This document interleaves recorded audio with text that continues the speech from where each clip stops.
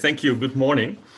Um, Thank you for the invitation to tell our little story about trying to become a human rights city. And for us, it started in, well, perhaps it had several moments it started, but in 2012, and was during the opening of the National Institute for Human Rights that's based in Utrecht, in presence of the Queen of the Netherlands and the High Commissioner for the UN Human Rights, Mrs. Pillay, in that moment. And she declared Utrecht, more like a joke, as the first human rights city of the Netherlands. But there were 1,000 people listening in that room, and it was a very special moment, because then suddenly people realized that this very small initiative we had started just a few years before, when Utrecht started to try to translate human rights on the local level. And in 2011, the year before, it was the moment a local human rights coalition was born, and consisting of local civil society organizations, lawyers, the municipality, academics, NGOs, grassroots initiatives, cultural institutions, and socially responsible businesses, and others. And this coalition aimed to create an awareness and ownership of local human rights in order to enhance the translation of global values into local practices. And the real initial moment was in 2009, when the Utrecht was asked by the European Fundamental Rights Agency, the FRA, to collaborate and to join an international Joining Up fundamental rights project, and about how cities could take responsibility for human rights at local level. And in this initial phase, the municipality, together with the Utrecht University and the National Equal Treatment Commission, investigated the quality of its municipal policies. So in that early phase, 10 policies areas were selected in relation to their relevance for the political agenda at that moment, and were critically reviewed from a human rights perspective. And this assessment did not cover all policy areas, but tried to strike a good balance between policy themes that had priority on both sides of the political spectrum. During this initial phase of becoming human rights city, municipal officials were trained by staff members of Amnesty International, and the involvement and knowledge of the Utrecht population on human rights issues was surveyed.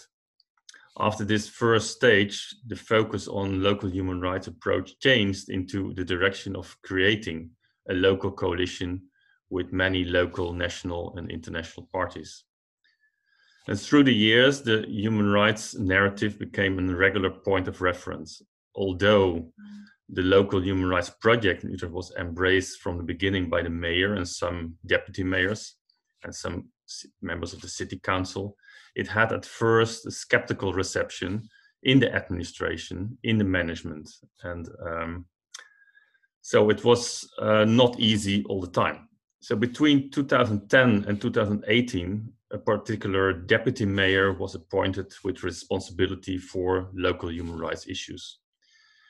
A few years later, so I think so in 2015-16, the city council also decided to become a children's rights city, and also to have a deputy mayor for children's rights.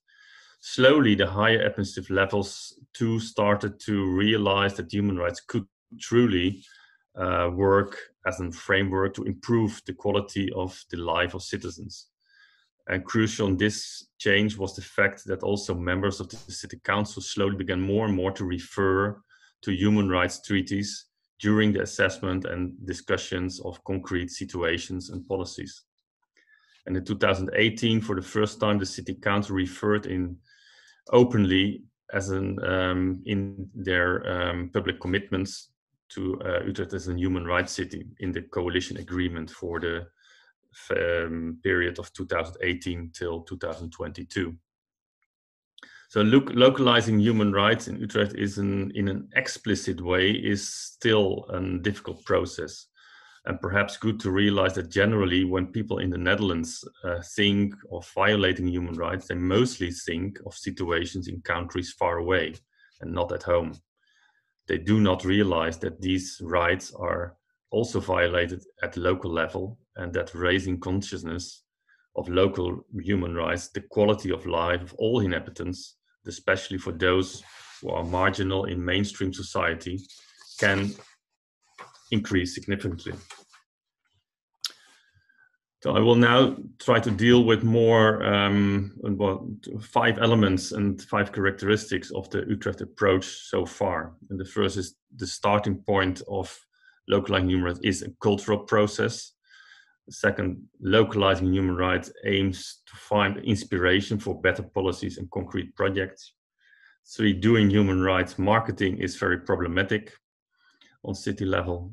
4, human rights should be on the political agenda without too much politicizing. This is very specific for the Netherlands, perhaps, but let's see.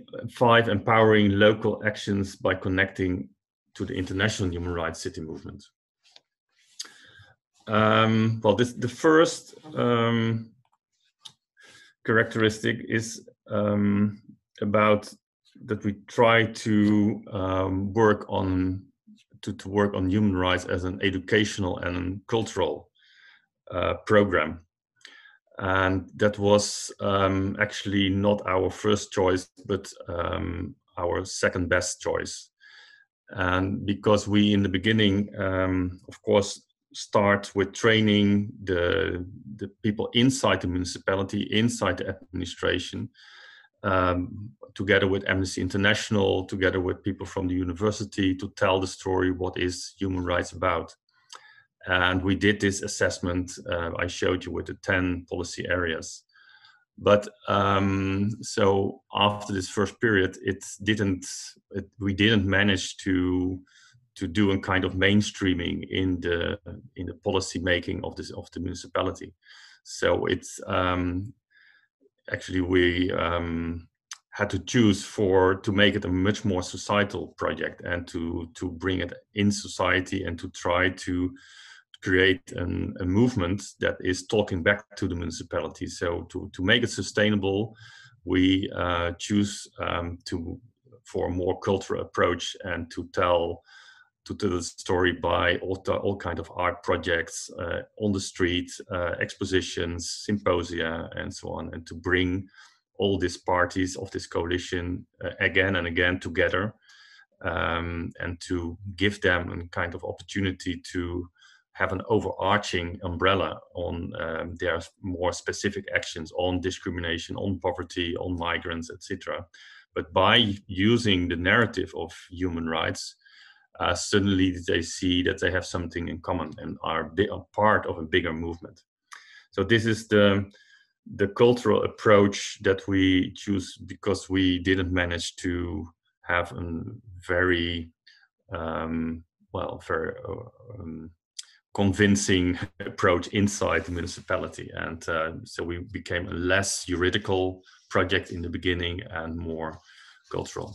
Although you see, a few months ago, it was also in the city of Rome, together with the UCLG, launched the Rome Charter for Cultural Rights. So you see that culture in itself is, in several cities, is a very dominant perspective on pushing human rights on local level.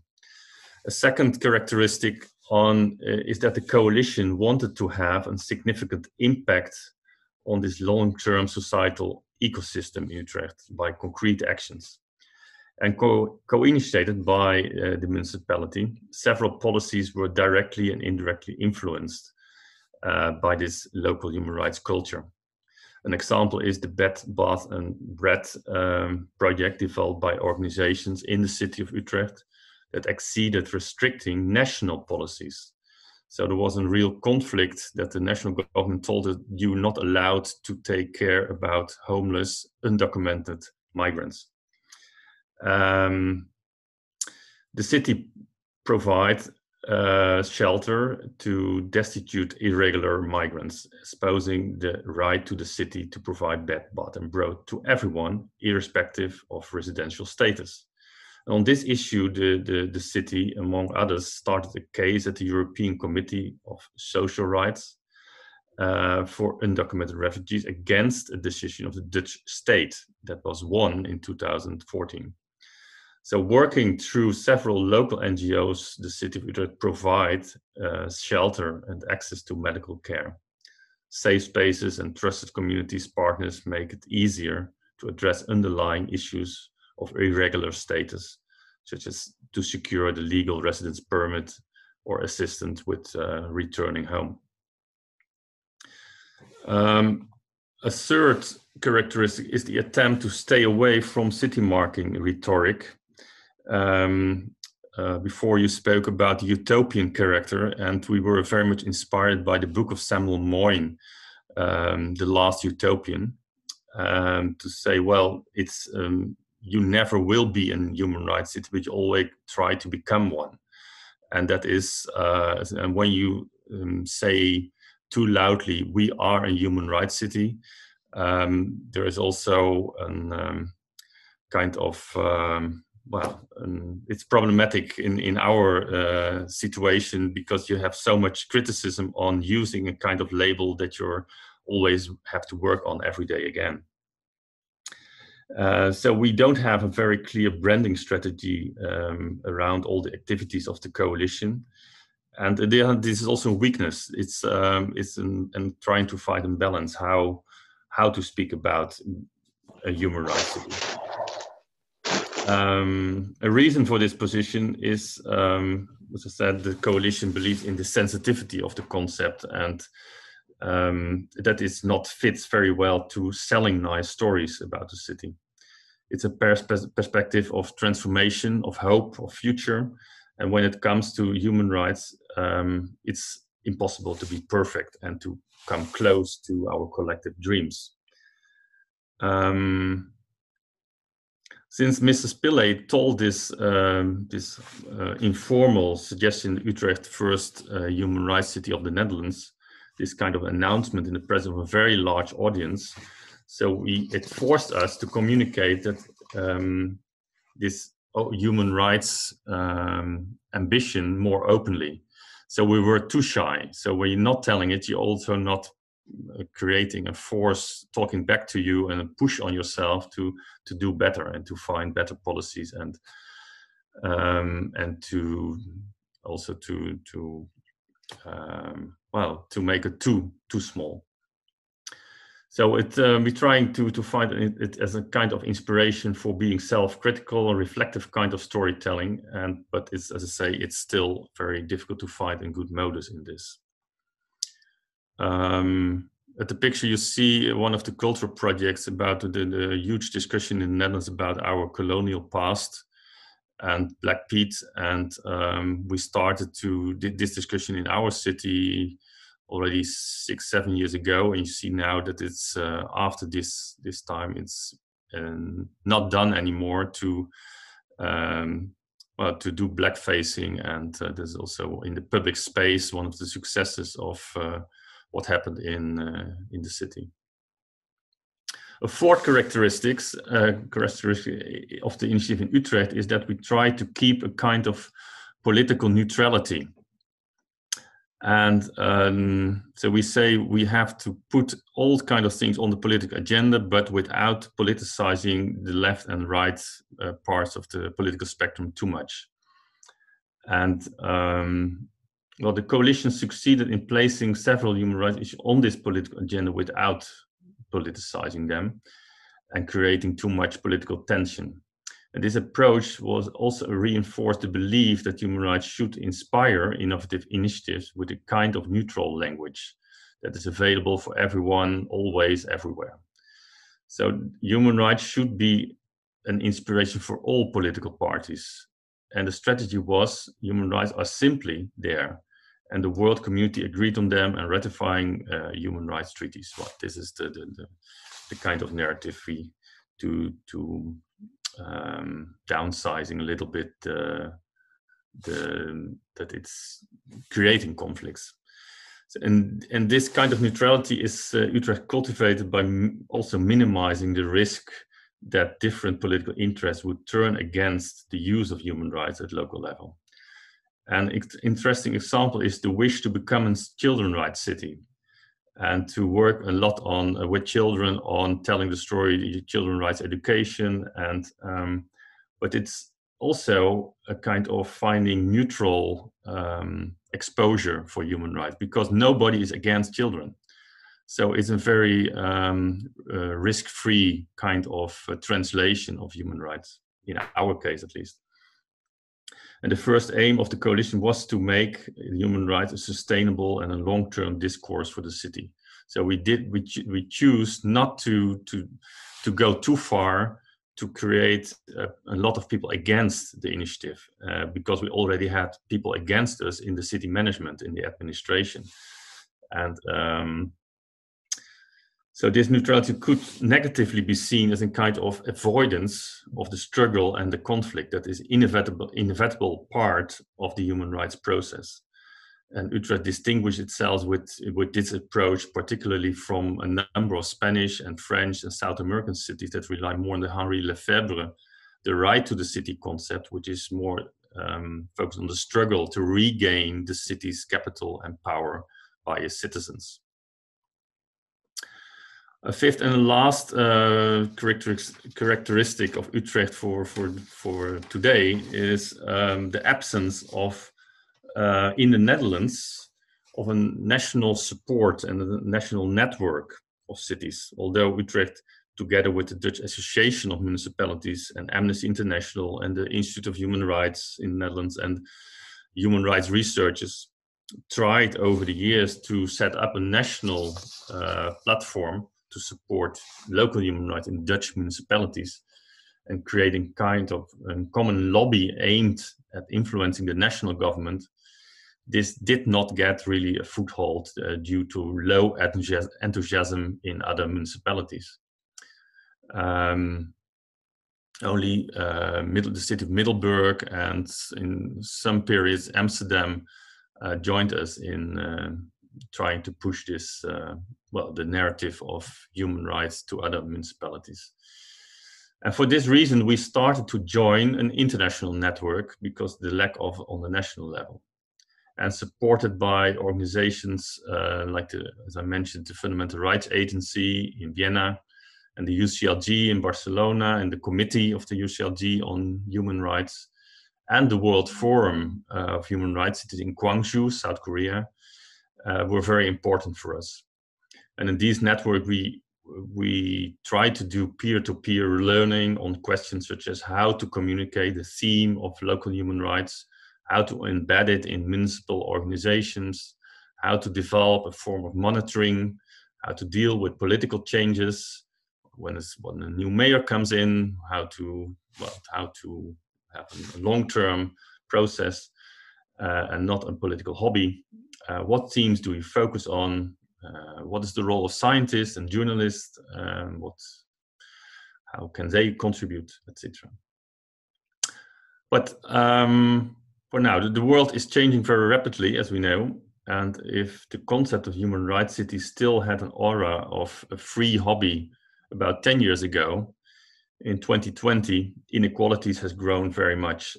And cities will be places where European open democratic society is put on the test. And cities will continue to function as laboratories for pluralized Europe. So therefore, it's great to see that more and more cities, also in Catalonia and Basque Country, also in other parts of Spain and other parts of Europe, stand up to align themselves to this worldwide movement of human rights cities and communities. And in this very moment, we see new human rights cities initiatives, also in cities like Cologne in Germany, in Bergen, Norway, in Gdansk in Poland, but also in Budapest against the Hungary national government, in Lviv in Ukraine, and outside Europe is also a lot of things going on. So I would say, let's make our movement a big one. And in this very moment, we have perhaps, I would guess, 100 cities worldwide that call themselves human rights city explicitly. Let's create in 10 years' time, in 2030, also as a contribution to the global goals, a movement of 1,000 cities. This inspiration makes your initiative even more important and meaningful, and therefore I have to stop here with congratulating you with your initiative and ambitions, and welcome you in our worldwide family of human rights cities. So thank you very much for all the energy you put in this movement. Thank you.